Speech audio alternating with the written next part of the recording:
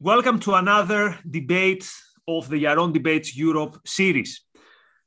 So many people who agree that freedom of speech is under attack tend to disagree a lot about what should be the status with social media. And this discussion became even more prevalent when Twitter, for example, banned Donald Trump. So some people claim that, look, yeah, technically Twitter is private property, but it has become so big that it is the equivalent of a public square. Therefore, it cannot follow just the rules that says it's private property, we can do whatever we want. So today, hopefully, we are going to examine this discussion in more depth. So our guest today is Brendan O'Neill. Brendan has been for more than a decade the editor on Spiked, but since yesterday or since very recently, he's now the chief political writer on Spiked Online. So Spiked has been one of the most brave and uncompromising defenders of a public sphere where we should be free to say our thoughts and to speak our mind. Therefore, we're very happy to have him. And on the other side, of course, we've got Yaron Brook. Yaron is the host of the Yaron Brook Show and the chairman of the board of the Ayn Rand Institute. So the rules, the usual ones, 2 introductions. This time, Yaron is going to go first. Then we're going to let the panel discuss a bit. And then we're going to take your questions via Super Chat. So without any further delay, and of course, let me say a big thank you to the Ayn Rand Institute for supporting and sponsoring this series. And without any further delay, Yaron, the floor is yours. Thank you, Nikos, and thank you, Brendan, for doing this. Really appreciate it. Brendan and I have discussed these kind of issues in the past, and it's always a pleasure. So let me start by saying what I think is obvious. I think where we will all agree, and that is that the social media platforms today are,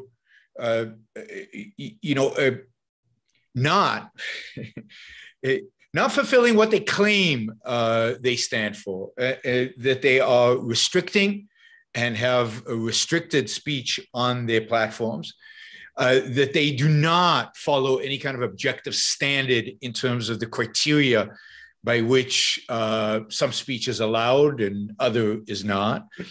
They seem to be arbitrary in the way they enforce the standards that they claim. Their terms of service are purposefully ambiguous and provide very little guidance to public intellectuals like myself and Brandon and many other people in terms of what we think we will get in trouble on and what we won't get in trouble on. There's no objective standard for these things. There's no clear criteria. And in that sense, I think they are doing a disservice to their customers. They're doing a disservice to themselves, and they're doing a disservice to debate in the world around us. So I'm not here to defend social media and their practices. Indeed, I think that their practices have been and seem to be abysmal. And there seems to be no sense in which there seems to be no corrective measures. That is, we've been complaining about this. They've been at the forefront of the debate for now several years. And there is no indication that they are learning anything from this debate. I still don't see objective standards. While I have not been, while none of my videos have been taken off platform, certainly some of them have had the COVID warnings, which I think are ridiculous and pathetic. Others have had demonetized, although I can't understand why some are demonetized and others are not. It fits into no formula that I can make any sense of. Generally, it seems that there are certain issues they don't want me to discuss, sex being one of them. Maybe they're right. Maybe I shouldn't be discussing sex. And abortion being the other, even though I tend to have their position on abortion. That is, I tend to support the right to choose, which is the platform's, the people at the platform's position typically. So I have no idea by what standard they make these decisions. And that is my main criticism. publish a standard, publish an objective standard by which you're going to make these decisions, and let us then decide whether we want to use your platform or not. The position today of the ambiguity is, I think, from a business perspective, untenable. However, at the same time, these are indeed private businesses. This is not a public square. A public square is by definition not private. One of the characteristics of anything private is that the owner of that property has the right to decide how it's going to be used. How it's going to be used includes what is being said on that particular private property. Indeed, I think free speech is a right that is dependent on property rights. Free speech only applies to my ability to say whatever I want to say on my property, not on yours. Indeed, on your property, you get to determine the rules of what I can and cannot say, just as I on my property get to determine the rules of what you can say or not say. In my house, I get to decide who comes in. If I decide not to invite fascists or communists, that is within my right. If I decide to kick somebody out of my house because of what they say has offended me, it is completely within my right. The same is true of an owner of a broadcasting station. The same is true of an owner of a theater. They get to decide what plays to put on and what plays not to put on, what movies to show, what movies not to show. So at the end of the day, free speech is restricted and limited to the space in which you have control. You can say whatever you want to say within that space. Again, you do not have, and indeed, public space is typically associated with space that is not owned specifically by anybody. And as a consequence, nobody has the right to restrict speech on that space. But the internet generally, and certainly services like Twitter and Facebook, platforms like Facebook and Twitter, are not public spaces. They are owned. They are owned by specific individuals. They are owned by specific companies that have every right to determine a policy with regard to what is acceptable and what is not acceptable on their platform, and to kick off people who they deem as unacceptable in the platform. So while they have that right, I think they're doing it poorly, but that is not, there is no job here in that sense for government. Government has no place to come in and force Twitter to carry what the government deems is appropriate, because even the government would decide, I think, on Twitter and Facebook what is and is not appropriate to have on. I think there's few who question the fact that the government would restrict things like pornography or certain types of what's considered hate speech. I don't know what that term actually refers to. Certain types of speech would be restricted. But the government has no place here. Once you let the government come in and decide what speech is acceptable or unacceptable in a private platform, you are violating the speech rights of the platform. You're violating their right to decide what speech is acceptable and not acceptable on their platform. And of course, you're then opening out to government interference in private platforms and private speech. You're opening it up to the ability of the government to then decide what is acceptable, what is not acceptable, to regulate speech even in private places. And hopefully we don't get to that point. So to summarize, while I have a real distaste to what Twitter and Facebook are doing, I think the way to deal with it is through voluntary means of disassociating with them, or just complaining about it, or making our voices heard in terms of our dislike for what they do. If it was a true violation of free speech, then the government would intervene.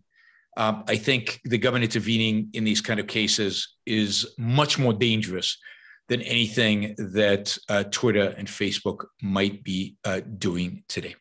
Thank you. Thanks, Yaron. Brendan, you have the floor for 10 minutes. Thanks, Nikos. One of my favorite censorship stories is from the UK in 2008. In 2008, the blasphemy law in England and Wales was finally abolished. This was a law under which people had been hung, drawn, and quartered and had their tongues ripped out and had their cheeks branded and all sorts of other horrors visited upon them over the past few centuries for blaspheming against God or doubting the truth of the Bible or saying something scurrilous about Jesus Christ. Right up till the 1970s, this blasphemy law was used. In the 1970s, it was used against a publication called Gay News, which published a supposedly blasphemous poem about Christ on the cross, engaging in homosexual activity. And that was the last time in which it was used. It was a successful prosecution. People were fined and there were huge consequences. So when the blasphemy law was abolished in England and Wales in 2008, lots of rationalists and secularists and free speech warriors were celebrating, including me. The very next week after it was abolished, an advert was banned in the United Kingdom for being offensive to Christians. And this was an advert for hair products, shampoo and hair curlers and all sorts of other things. And it was an advert featuring sexy models dressed up as nuns, and they were praying to these hair products as if they were holy artifacts. And 23 people complained to the Advertising Standards Authority, and the Advertising Standards Authority ruled that the advert was indeed offensive to religious sensibility and instructed the private company that made it not to display it ever again, and they didn't. Now, the reason I tell this story is not because I think Yaron or anyone else is here to defend a regulatory body like the Advertising Standards Agency. I know that they would never do that, but I'm raising it to point to what I consider to be one of the most serious problems of the early 21st century, which is the outsourcing of censorship. The outsourcing of censorship from the state to other bodies, whether they are regulatory bodies, workplaces, or in the instance that we're talking about tonight, private companies. And I think the thing that concerns me when I speak to libertarian friends of mine who I agree with on many, many issues, including pretty much everything that's just been said about the problem of Twitter and Facebook and their lack of an objective standard, their lack of clear rules and clear regulations, and how that can lead you down a rabbit hole of Kafkaesque censorship. I agree with all of that. But a serious point of disagreement is, how do libertarians contend with the fact that censorship to a large extent has been outsourced by the state to other organizations? And is there a danger that libertarians, in the instance that we're talking about tonight, in defending property rights, are they unwittingly defending this outsourced censorship and essentially defending old forms of censorship carried out by new organizations? So the issue of outsourced censorship has interested me for quite a while. And the reason it started to interest me is because when I was in discussions usually with left-wing activists and people who would like to no platform their enemies and so on, I did many debates on campuses over the past few years about this issue of freedom of speech. And I'd always get the same response from people. It's not censorship unless the state does it. And that's what the left always said. So they would say, if a student union chooses not to platform someone, that isn't censorship. It's not the government preventing you from speaking. It's just a fairly small association of students deciding that they don't want to hear your views. More recently, I've heard the same kind of left-wing activists argue that being thrown off Twitter and Facebook is not an incursion on your free speech rights because it's not the government. You can go somewhere else. You can go to Parler, they used to say, before the internet, the bigwigs of the internet essentially destroyed Parler temporarily, which I think really undermines the argument I hear from lots of people, which is that, well, set up your own platform, because people did set up their own platform and it was essentially switched off. So I hear that argument all the time, and it got me interested in the question of who is primarily responsible for censorship these days. And it isn't actually the state. Now, that's not to say that state censorship isn't still a problem. Of course, it is a problem. There have been numerous cases in Europe, across Europe, over the past few years alone, where people have been arrested and fined and threatened with imprisonment, and in some cases even imprisoned for things they said, for offensive rap songs, for making scurrilous comments about the Prophet Muhammad, All sorts of state punishments have been handed down to people for saying supposedly offensive things for what is, as Yaron says, what is referred to as hate speech, which to my mind just sounds like thought crime. Like whenever I hear the term hate speech, it makes me think of the term thought crime. So state censorship is still a problem. We have a huge amount of laws on the statute books in the UK, in England and Wales, which do control what we can say. So, for example, if you say something gratuitously offensive online, you could be visited by the police. You might be told to take it down. You could even be imprisoned, which happened to a young man a few years ago who was imprisoned for 56 days for making racist comments on Twitter, which we all agree were repulsive. But I also think that is not a matter for the state to punish that, even that kind of speech. So state censorship is a problem. But bit by bit over time, it seems pretty clear to me that censorship is being slowly given away by the state, or entrusted rather, to other organizations. Student unions are a pretty good example of this. Censorship on campuses now is far less carried out by university management or by state-funded university authorities, and tends to be the realm of student associations, informal student groups, gatherings of protesters, and so on. And it has a very real impact on what can be talked about on campus and who can visit and what kinds of debates students can engage in. Another example is in relation to advertising. So, for example, the Advertising Standards Authority, a regulatory body, is now primarily responsible for censorship of advertising. The left says that advertising is not a free speech issue because it's business and we must control business. I disagree. I think it's in the realm of speech. It's in the realm of ideas. It's in the realm of images and brands, and therefore it should fall under the title of freedom of speech. And so you have this pseudo-independent body like the Advertising Standards Authority, which has censored a huge number of adverts over the past few years, often on the basis of a handful of complaints. Adverts for Ryanair, adverts for the hair products that I mentioned earlier, adverts for alcohol, which one of which I think dared to suggest that alcohol is an enjoyable pastime. You're not allowed to say that anymore.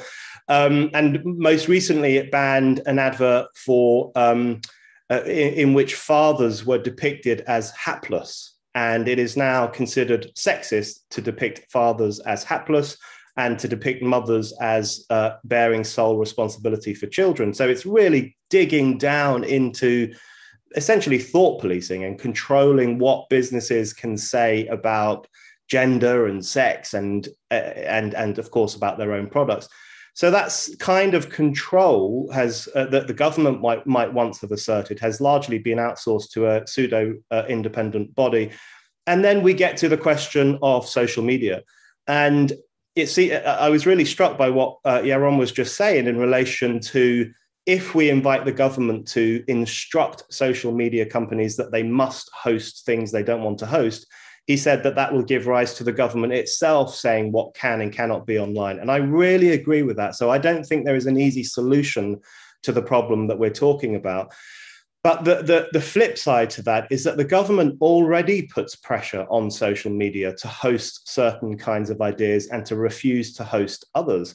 And we know that the social media giants have been summoned for meetings with British members of parliament, for example. There are close relationships between German government officials and the social media bosses in that country. And in other European countries too, there have been close connections between state actors and these supposedly independent companies, where the state actors will often put pressure on these companies to institute new forms of censorship. Particularly, there was a real explosion of that after the influx of migrants a few years ago, when some government officials in Europe became concerned about things that were being said online, and they put huge pressure on social media companies to control these debates, which they did.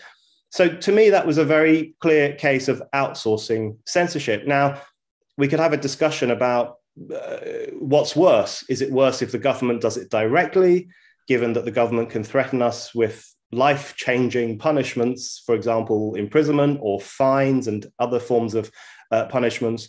Or is it better if it's done by these social media companies who are at least are private companies and they can't really destroy your life? They can just throw you off the internet.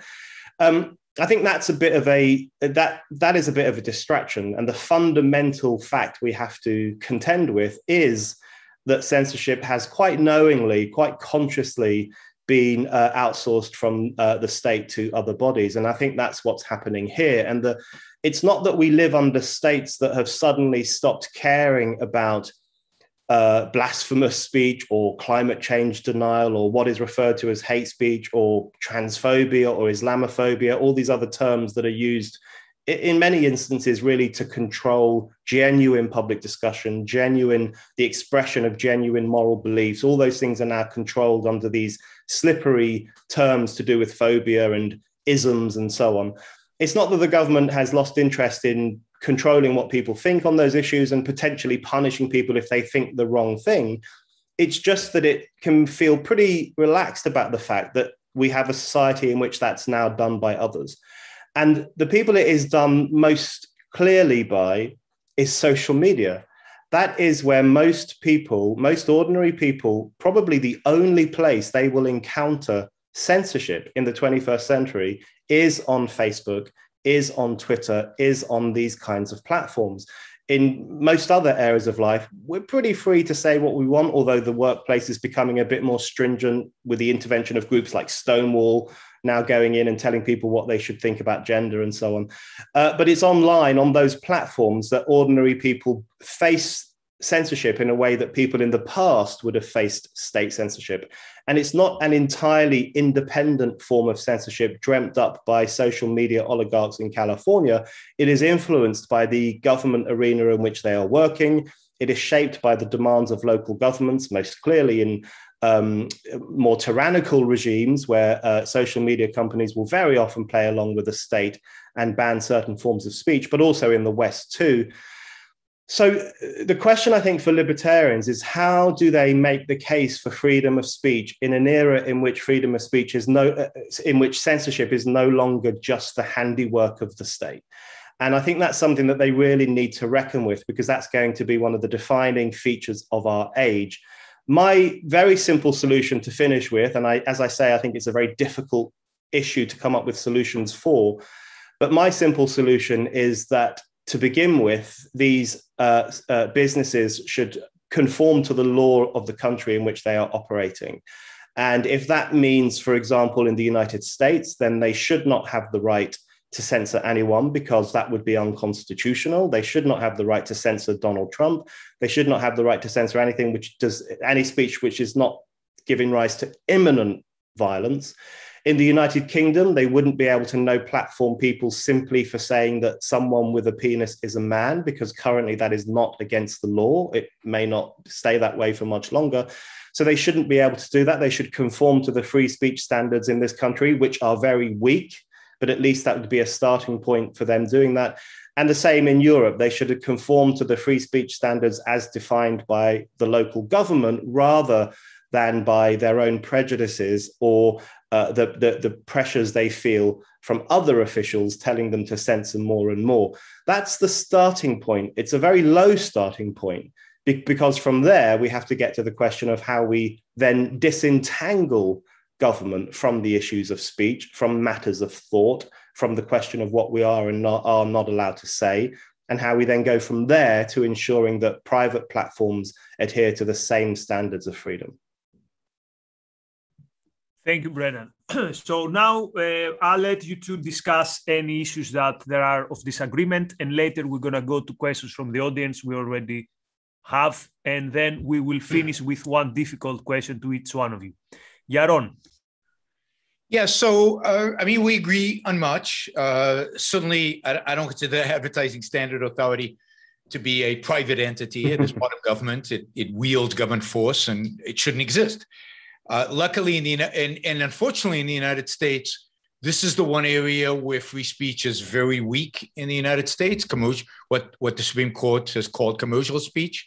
The Supreme Court has ruled that the First Amendment does not apply to commercial speech. Therefore, advertising, for example, can and is regulated extensively in the US. And so we agree completely that is wrong. You know, we'll get to what I think the solutions are.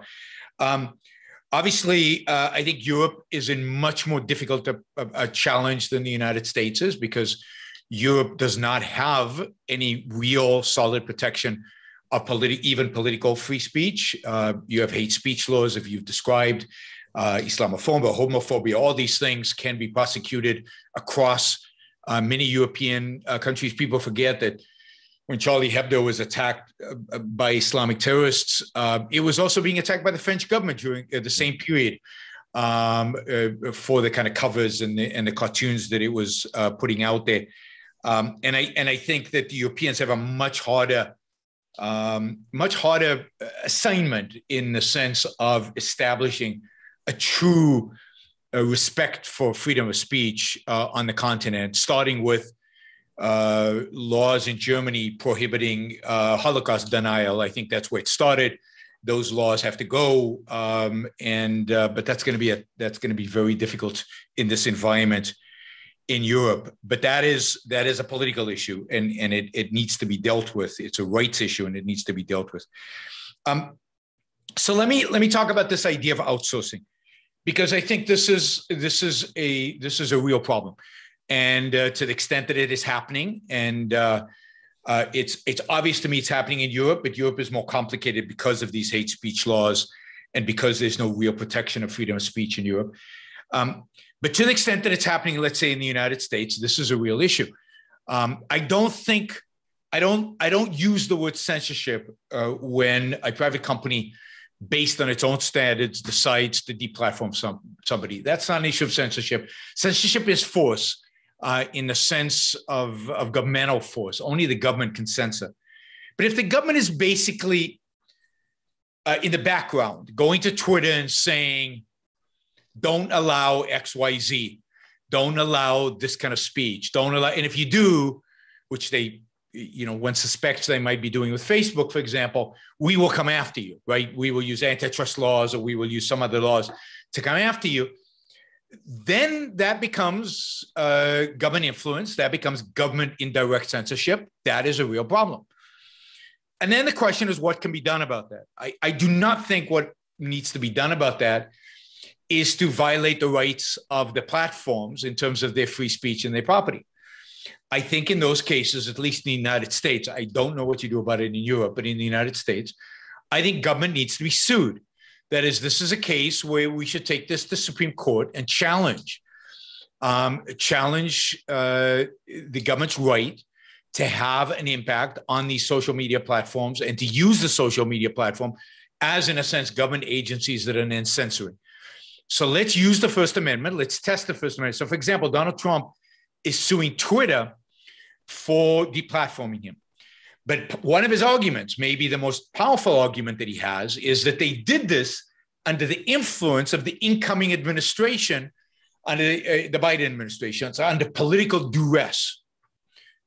Who he should be suing, if that is the case, is the Biden administration. I think that would be much more interesting, much more legally efficacious. And if he can prove influence from the Biden administration on Twitter to deplatform him, that is something that I think the Supreme Court should rule on, and I think it should rule against the government. And there should be some kind of form of recompense from the government, partially a separation of the state from these entities. Now, generally, I think that the solution to all these problems is, a free market solution is to separate government from them. That is, the more we separate government from economics, the more we separate government from the marketplace, the more we separate government from ideas, the more free speech will flourish. We can talk about universities, which are a difficult case, given that most of them are public institutions, at least in the US, and therefore First Amendment should apply. And universities are a real problem because they're public institutions. On the other hand, we don't force professors to actually present all sides of a case. We allow them to present what they want to present. We don't force all student organizations to invite everybody. They get to choose who to invite. So it's a tricky situation. And I think anytime an institution, and this is the danger of inviting government to intervene, anytime an institution is funded partially owned by the government, we create real challenges and real problems, problems that can be avoided through privatization. So I want to respect private property. I want to get the state out of the business of censoring to the extent that they are. To the extent that there is this outsourcing of censorship, it needs to be stopped. In the US, we have mechanisms to do that through the court system. Europe, I think you need to establish a First Amendment. In forcing platforms to engage in speech that they do not want to engage in is, I think, at the end of the day, again, violating not only their property rights, but also their free speech rights. Yeah, a couple of points. I think there are kind of two things going on with social media at the moment, and it's going to sound contradictory, but they're both problematic. So the first thing is that too many social media companies are willing to do the bidding of government in terms of censoring people or, putting a force field around certain issues and preventing open discussion about them. So, for example, the pressure that was unquestionably exerted by officials in relation to the lab leak theory, COVID-19. Then as soon as Joe Biden said, well, maybe we should investigate this, the Facebook censorship of that issue was lifted immediately. I mean, a very close relationship between the most powerful man in the world, the head of the American empire, and these private companies. So that's a good example of where they do the bidding of government. It's even clearer in Europe and in other less free regimes where the government says you can't allow this speech and you have to stop it. So they do the bidding of government in that sense. So that's the outsourcing of censorship. But then in other areas, they go beyond what the government requires in terms of the censorship of certain ideas, and they censor more ideas. So they, on the one hand, they do what the government tells them to do. On the other hand, they defy national governments, even though they're working within national borders, by censoring things that it's not actually illegal to say in those countries. And the trans issue is a very good example of that. Most social media platforms have a rule where they will ban you if you misgender someone. Meghan Murphy, the Canadian feminist, was infamously banned for life from Twitter for referring to a very questionable person as a he, and he is a he. So that's where they go beyond what the government demands and do more. And the reason I'm raising these two things is because, firstly, what it demonstrates is that these private companies, it's the worst of both worlds in many ways. So on the one hand, it's that you have them doing what the state instructs them to do and punishing people in keeping with the state's own view of what's acceptable to think and what's acceptable to say. And on the other hand, you have them creating their own little fiefdoms of censorship, which are given rise to new forms of thought control and new forms of speech control. So they have a tangible, measurable impact on what people feel they can say in a society. And I know that the libertarian response is, well, you can get off Facebook and Twitter and you can go and say it on a street corner, although in the UK that's becoming less and less the case as well. Or you can say it in your house, or you can say it to your friends in the pub. That's all true. But I think that underestimates the chilling effect that new cultures of censorship can have, especially on newer generations who come to think via their engagement with the world, which is almost entirely done through social media, they come to think, well, these are the parameters of acceptable thought. And so it has a tangible impact on the freedom of society. And I think that's something really worth bearing in mind and asking ourselves what can be done about that in a real way. A couple of other quick points on the Donald Trump thing. I mean, I think the banning of Trump sums up the seriousness of this, because that is utterly unprecedented in American history, that the elected president, he was still the elected sitting president at the time, could be removed from such an important part of public political engagement. And for many people, it's the prime way in which they engage with ideas, with news, with their elected officials. For many, many people, they do that via social media networks. It was utterly unprecedented that someone elected by 64 million people would suddenly be deprived of the oxygen of publicity on social media. The government, the state in America can't do that. It's just absolutely forbidden. And yet these social media companies can. And that was just such an extraordinary demonstration of the bizarre, surreal, ridiculous power that they have over political speech and over democratic rights, because the democratic rights of people who voted for Trump were, in my view, impacted upon by these people who denied them a form of connection with the person that they elected. So that was a serious infringement, I think, by these companies into the public sphere and into public life. And then just on the question of what is censorship, I mean, that could be a 7-hour discussion in itself, but it is just worth going back to, those very important thinkers over the years, and Yaron and everyone else watching will be very, very familiar. I don't want to go over things you already know, but if you look at John Stuart Mill, for example, on liberty is primarily about conformism more than anything else, and the tyranny of conformism and the pressure, the social pressure people feel to have the right thoughts.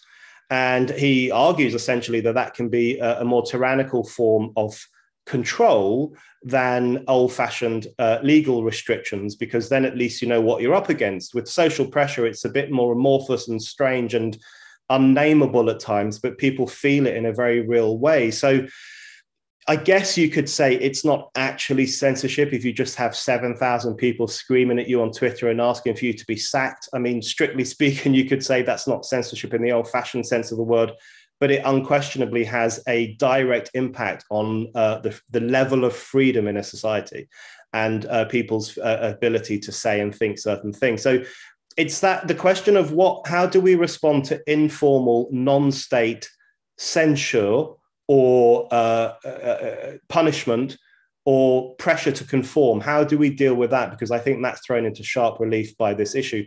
The final point I would make, just to throw this out to the audience at some point perhaps, what is more important, property rights or freedom of speech rights? And I know that's a stark question, but I think it might well come down to that soon. It might well come down to the question of what is more beneficial for society. And Yaron said earlier that freedom of speech is essentially built on property rights. You have the freedom to express yourself in certain environments and perhaps not in others. I disagree with that. And I think actually freedom of speech rights are the foundational stone of society more broadly. And every other freedom either springs from those or sometimes conflicts with them and therefore has to be worked out. And I think this is a good example of where property rights are in conflict with freedom of speech rights. And I really do think we have to, there's going to come a point very soon when we will have to choose to elevate one above the other. So, Yaron, you can address this on your final points. Let's go to the audience because many people have commented. So thank you, Phil. Phil says that the defense of rights have to be based on objectivity and not on a whim. And thank you, Jeff. Thank you, Jonathan. Jonathan says, thank you, Yaron, for doing this. And everybody says he should read his book, Price is Primary. I'm reading it at the moment. Jonathan, thank you, Mario Lynn. Thank you, Hugh. So Hugh has a question. My question to both parties, if a transnational mega corporation outright buys the public square, does the public square still remain a, quote, public square? I think the public square should remain, with capital letters, public. So in a way, could we say that the same has happened with, let's say, 3 or 4 big companies, Twitter, Instagram, Facebook, they've, quote, bought the whole public sphere. So Yaron and then Brendan. Sure. No, I mean, if you buy the public square, it's no longer public by definition. You've bought it. It's private. And I would like to see public squares be privatized. I think the less we have government involvement in these things, the better. What was the other part of his question? That was basically it, that we need, though, a public sphere because that's where we exchange ideas. That's where we fight for the things that we consider right. And history has been made basically by... We don't, actually. I mean, we exchange ideas all over the place. And, historically, how many people actually go into the public square to exchange ideas? We've exchanged ideas over the pages of the New York Times, but the New York Times has had a choice. which op-eds to publish and which op-eds not to publish. I mean, they've turned me down on several occasions. I demand my free speech rights and that the New York Times publish me. We've exchanged ideas on all kinds of private formats in all kinds of different ways. While I think that the behavior of the social media platforms is not healthy, I also question whose right it is to determine what a healthy exchange of ideas looks like. I certainly don't think the government is in a position to do so. So it's not true that we go into the public square to debate ideas. That's never been the case. You still need a publisher to publish a book. Now, today you don't. Maybe one of the advantages of living in the world in which we live today is that you can self-publish. But you used to have a publisher to publish a book. Many, many people were turned down by publishers for a variety of different reasons, including that the publisher didn't like the politics of a particular book. And so it's always been, if you will, through the medium of private enterprise that we have exchanged ideas. Now, I do sympathize with John Stuart Mill's argument and that Brendan argued about conformity. That, to me, is what's scary in the world in which we live. The fact that we live in a society that wants to conform, that seems to conform. By the way, on both sides, I see the right, and I don't know where to put Brendan exactly, right, left, wherever. But I see certain elements in the right conforming around a particular agenda. Nobody thinks for themselves. Nobody breaks ranks. Everybody thinks exactly the same. The same in the left. There seems to be complete conformity. Social media indeed encourages that by creating these bubbles in which we live, where we exchange ideas with people who agree with us, and all those ideas get reinforced constantly.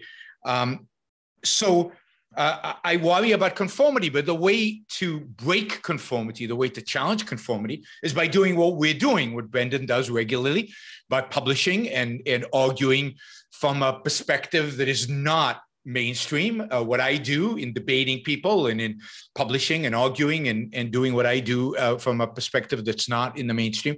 That's how you break conformity. You don't use the government to break conformity. It's exact opposite. Government loves conformity. Political power loves mindless people who just follow the rules, even if they disagree with them, because it's easier to categorize people. It's easier to identify the enemy that way. What they don't like, what political power doesn't like, is people who think for themselves. So I like all the problems that I see here. Politics is not the solution. The solution to these kind of problems is debate, argument, disagreement, and yes, starting new platforms. That while I know Paula disappeared for a while, it is back. I encourage people, if they're interested, to go and check it out and use it if appropriate.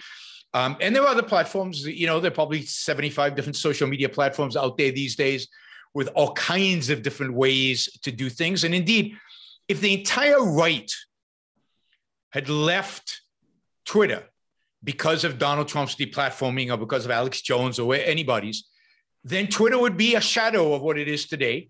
And if they'd all gone anywhere, right, they would have established a different platform. Nobody left. So people don't stand by their supposed convictions. If they did, the world would be a different place. Brendan, privatizing public space. Yeah, I think that's a good question. If a private company buys up public space, is it still a public space? There was a Supreme Court case on this very question in the mid-1940s. There was a company town in Alabama, I think, and this was a privately owned town. The town was devoted to the local company for a particular purpose of work. And a woman who lived and worked in the company town was distributing Jehovah's Witness literature on a street corner, and she was told that she couldn't do that in this privately owned public area. It was forbidden to engage in those kinds of religious activities. She went to court. The court originally sided with the company, and then eventually it went to the Supreme Court, and the Supreme Court issued a ruling which is very interesting because it talks about the importance of property rights. It doesn't just poo-poo them. but it then expresses preference for her fundamental rights under the First Amendment and her constitutional right to express herself publicly, including by distributing religious literature. That's a good ruling in my mind. And the reason that's a good ruling, I would like it to have been possibly a bit firmer, but the reason it's an interesting case is because it does weigh up property rights and freedom of speech rights. So that has been done, or in the US case, private property rights versus the First Amendment. And it kind of came down on the side of freedom of speech being an incredibly important value that probably should have preference. And that's my take on this question. My take on this question is I don't deny that property rights are important. I don't deny that it's important to have an area of life in which you or the company you own can assert your own authority. I don't deny any of that. And it's very interesting, in fact, that the idea of privacy and the idea of having your own private space in which government could not encroach really emerges around the same time as freedom of speech. So I don't think these things are contradictory. You know, in the 17th century, Edward Coke saying to each man his house is a castle. Now that's become a kind of hackneyed phrase in Britain. Every Englishman's home is his castle. And people think it means that we like to look after our homes and have a nice garden. It doesn't mean that at all. It means that it's a castle in the sense that you should not come into it. You are forbidden from entering into this home unless we invite you in. And it was really aimed at the authorities. And that idea emerged in the 17th century around the same time as the struggle for press freedom, the struggle for freedom of speech. So these are not contradictory ideas, and in some ways they're very complementary, especially at the individual level, especially at the level of, in the US, I guess you'd call it your First Amendment rights. And I think it's the Fourth Amendment, which forbids government from entering or going through your private property or looking through your home without just cause. There's no contradiction between those rights, certainly at the individual level, at the level of us people. But at the bigger level of huge, vast private companies which do exert an extraordinary amount of control over the realm in which political speech takes place, I think it would be a little naive to think that there wouldn't be contradictions and tensions there.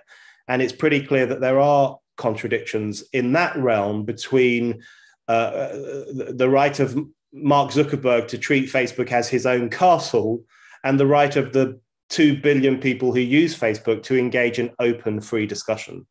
And that is where there is a contradiction. And we at some point, we do have to come down on, well, at some point soon, I think we will have to come down on one side slightly against the other. But for now, I think the question that libertarians have to ask themselves, and I say this as someone who considers himself a left libertarian, I believe in freedom very, very strongly. And I've been asking myself this question for a long time, and I know others have too, of course. It's the question of how do libertarians prepare themselves for an era in which all of the stuff that we don't like the crushing of certain ideas, the enforcement of a culture of conformism, the demand for political obedience or moral obedience to certain forms of thinking and new orthodoxies.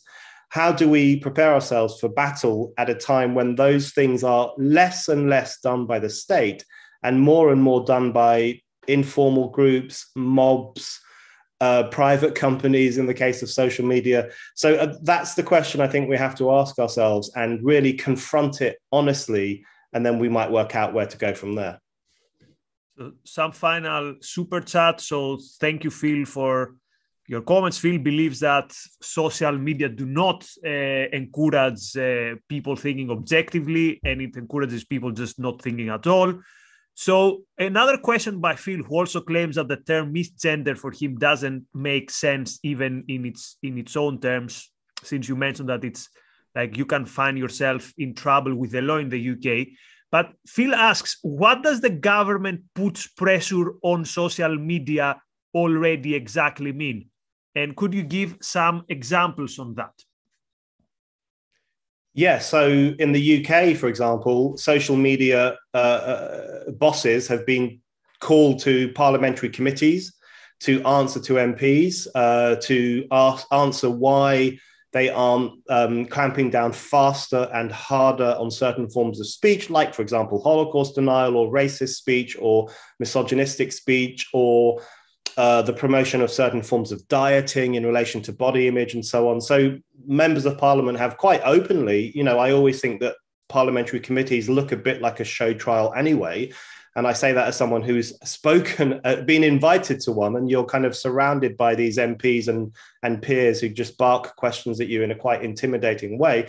So anyone who's seen those kinds of exchanges will know that the government officials or MPs or representatives of the state have exerted quite publicly pressure on social media companies to be firmer in what they take offline and faster in the way in which they do it. And of course, that's not the only arena in which it's happened. The online harms bill in the UK is a very clear expression of a desire by government to put more pressure on the architects of the internet to be more swift and more decisive in what they remove and how they control speech. So, imagine you're a social media boss working in the United Kingdom and you see the online harms bill floating around and coming into power and so on.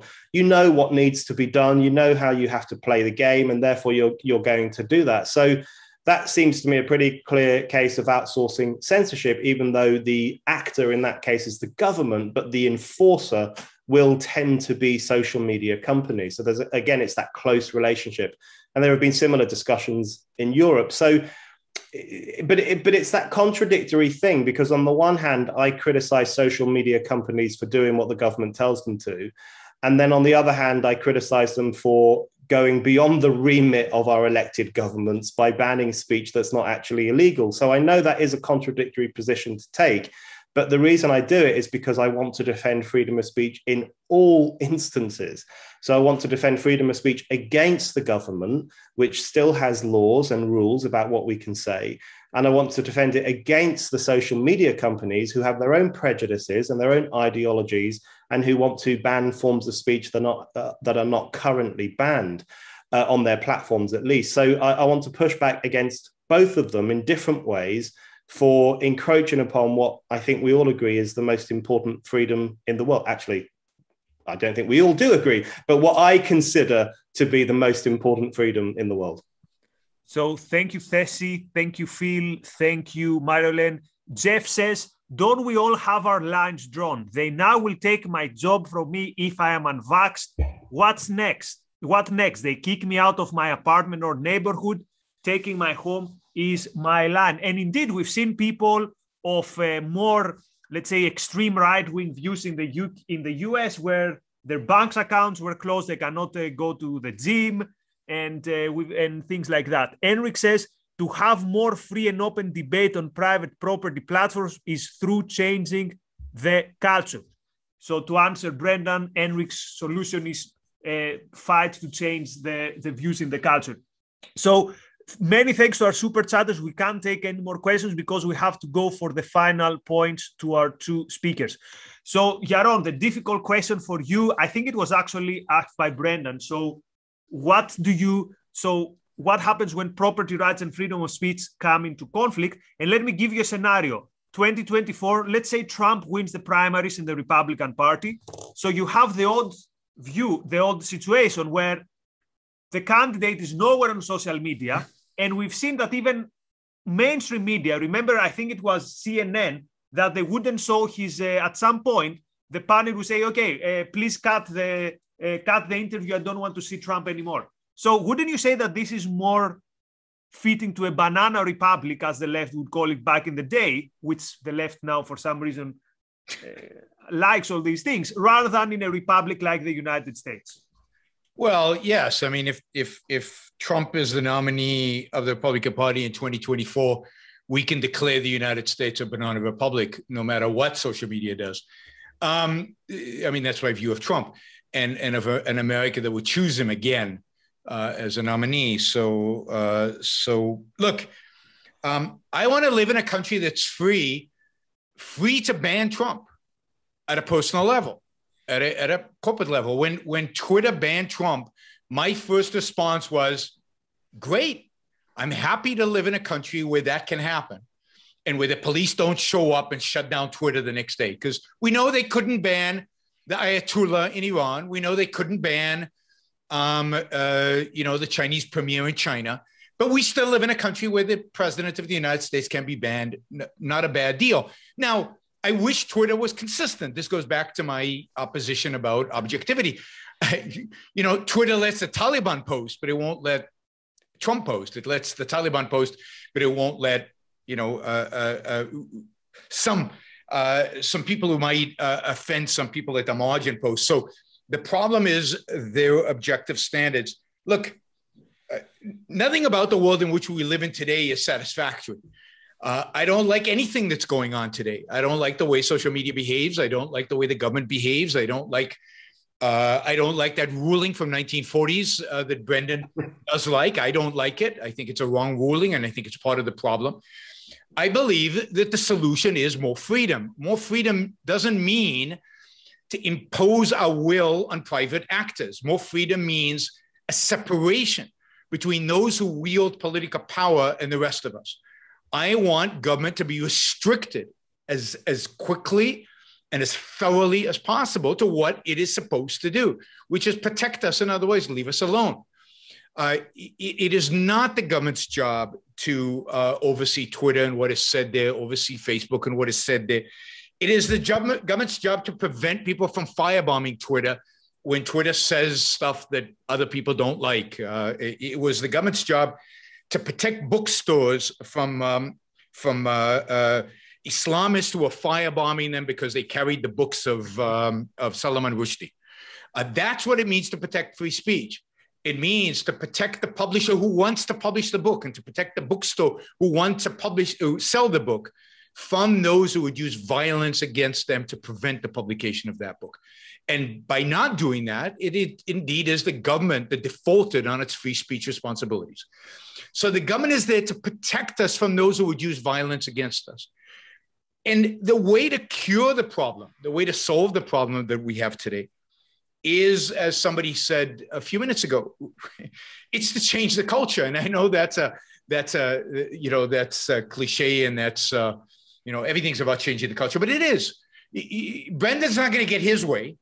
I'm not going to get my way unless we convince a lot of people that we're right. At the end of the day, the way to solve these problems is to convince the culture to change the culture's views, and politically, ultimately, to separate the state from all of these kind of activities. And the more the state is restricted, the more freedom there is. The reason so many of these social media companies conform, I think, is, there are two fundamental reasons. One is because all the people who work there all studied at the same universities with the same frigging professors. We need to change the culture so that they're not studying those kind of ideas, and to corrupt them in one way or another, right? We might be able to prevent corruption in one field, it'll pop up somewhere else. We need to change the ideas that exist in the culture. And second, they're conform because of the amount of power the government has over them.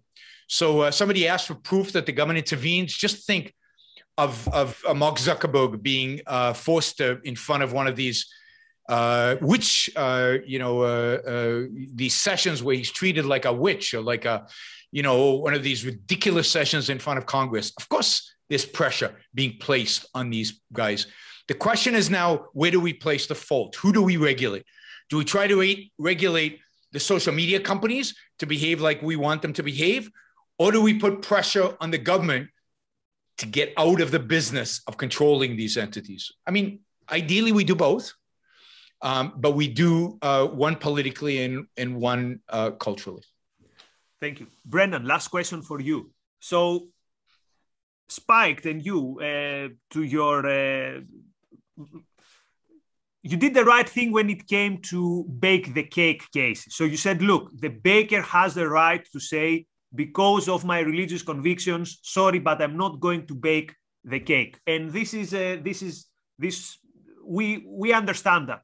But why would you say that when it comes to Twitter, for example, someone saying, oh, you need to have Milo or you need to have Trump? Isn't this the similar bake the cake situation? Aren't you actually telling Twitter you have to bake the cake, whether you want or not, whether your values agree with the values of your customer or not? I think there are differences in these cases. And one of the reasons I was very comfortable with defending the right of bakers to refuse to make cakes for same-sex weddings is because, firstly, that was a infinitesimally small minority activity that was not a serious encroachment on people's lives. There were many other options. The vast majority of bakers were quite happy to do these things. So, and in fact, there was a lot of activism in the approaching of certain bakers, almost as a form of public humiliation, a ritual humiliation of small Christian bakers or small Christian photographers. To shame them in the media and say, look at these bad people, which was a really awful authoritarian exercise. So I defended the right of small companies in those situations to take their own decisions because it wouldn't have an enormous impact on the freedom of people to make a cake and to have their wedding and to conduct their lives as they see fit. If we had a situation where every bakery in the country was refusing to make the cakes and you couldn't find one to do it, that would be different. That would be more problematic. And that would be more akin to what we're talking about with Facebook, for example, which dominates so much of the political public sphere in terms of discussion and which does censor certain things. And where else do you go? You could go to Parler and there are other options too, but Twitter and Facebook are absolutely colossal. So there's a real problem there with size and influence. In relation to just want to pick up a few things that Yaron said there. The freedom to ban is a very interesting phrase that you used, and you'll forgive me if I say it made me think a little bit of 1984. Freedom is censorship, and censorship is freedom. And I have a difficulty with that phrase because it strikes me as a contradiction in terms. And the reason I'm saying that is not just to pick at language, but because I think we always have to ask ourselves, whose freedom are we talking about? And very often in this world we live in, because people still like to pretend that they value freedom, it's still a fairly unpopular thing to say, to come out and say, I hate freedom, get rid of it. So people often have to do things under the banner of freedom, even if the consequences are actually illiberal. So freedom is often used to justify unfreedom. The clearest example, or one of the clearest examples, is the smoking ban, for example, in pubs and restaurants, which was presented to us. The UK government invented a new word, and it was one word, which is very Orwellian: smoke freedom. They said they wanted the public to enjoy smoke freedom. So they invented a new freedom to describe what was actually an act of authoritarian control. The same happens with censorship discussions on campus.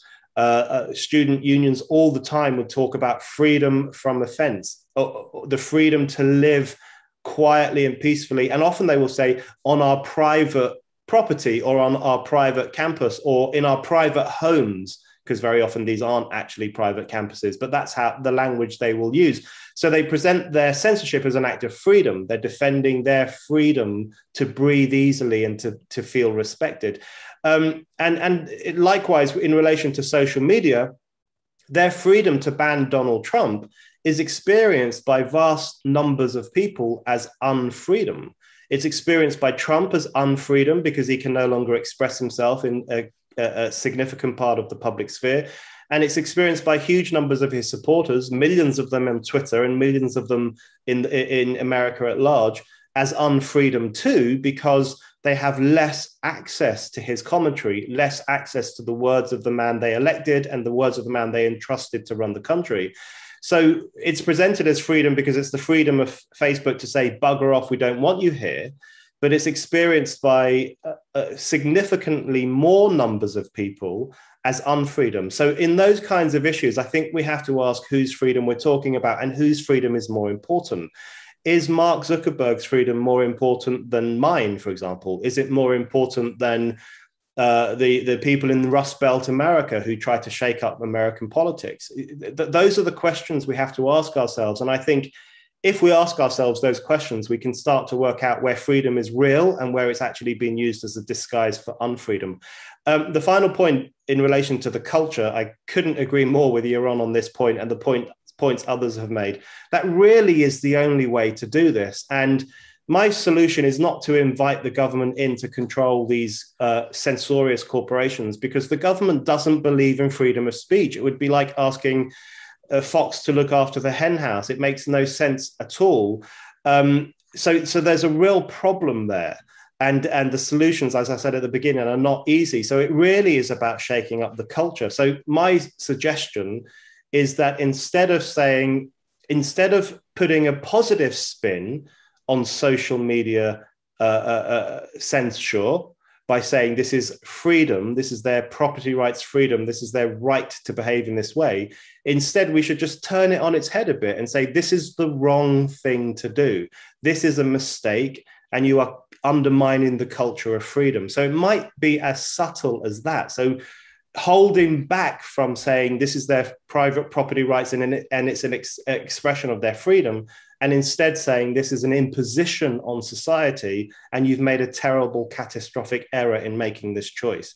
And when we start pushing the discussion more in that way, we can start, I think, winning more people to the broader cause to have a culture of freedom across society.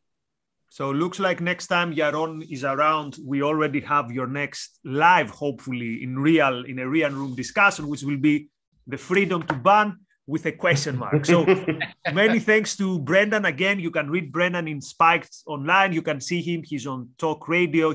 I think you're also on GP News every now and then. He's everywhere. But mostly check him out on Spiked.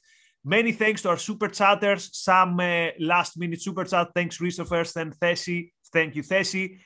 Many thanks to the Ayn Rand Institute for supporting this series. And many thanks to Yaron for his time and his energy. Good fun. Thanks, everyone. Bye-bye.